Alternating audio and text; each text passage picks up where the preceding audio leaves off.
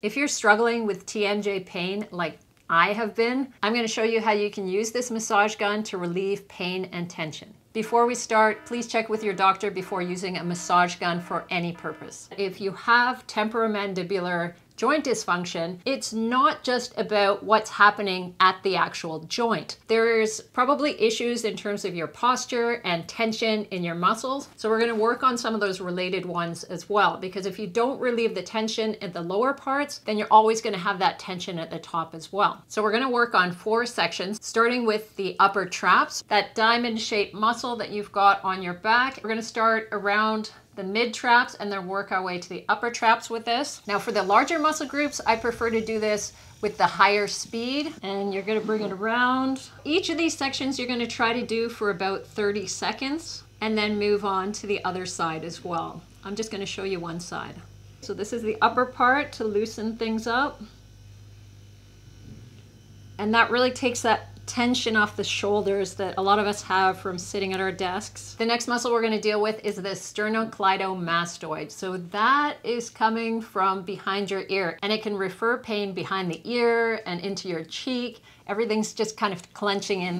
Make sure you keep this around the backside and just ease it down. You want to avoid going to the front of the neck. Very delicate around there. Whatever you're doing with the massage gun, you want to avoid the bony areas. That means your clavicle, your collarbone around here, and anything that's really bony. That's why we're not directly going to hit the head, although I've seen that some people do that. It can be quite painful and perhaps a little dangerous. Now we're going to move in on the sub-occipital muscles, which is a group of 4 muscles that are pretty much at the base of your skull. There's 2 bony prominences at the back, and if you have TMJ pain, it's likely quite sore there. So you want to go gently just underneath the bony area rather than going right on the bone.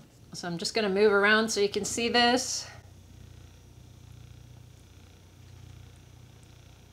So you don't want to go into the center of the spine, and you can do about 30 seconds on one side and then switch over to the other side. What I really like about this Bob and Brad massage gun is that it's a mini version, so it's easy to take wherever. It's also very easy to handle. I found a lot of massage guns are quite thick and bulky, so it feels like you're straining your arm when you're using it, whereas this one is really easy for treating smaller areas of the body. This is not a sponsored video, but they did give this to me for free. If you are interested in the same product, I've got the link in the description. You'll get 10% off with my code. Full disclosure, I get a small commission from that. Now we're on to the most direct part of this treatment, where you're going to hit the masseter muscle, which is your chewing muscle, and that's what gets really, really tight. Now remember that most massage gun manufacturers will tell you not to use this on your head, so you're doing this at your own risk. This is strictly for informational purposes. I always use this on the most gentle setting. What you're going to do is hold your mouth gently closed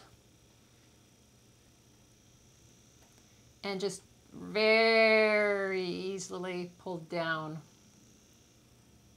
You can kind of come on an angle below your cheekbone, trying not to hit the bony parts. Now open your mouth and you're going to try the same thing. Just very gently.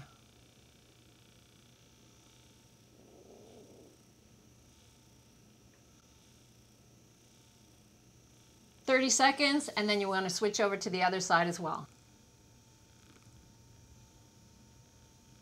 If you want to learn about how you can use the massage gun on different body parts, check out this video here.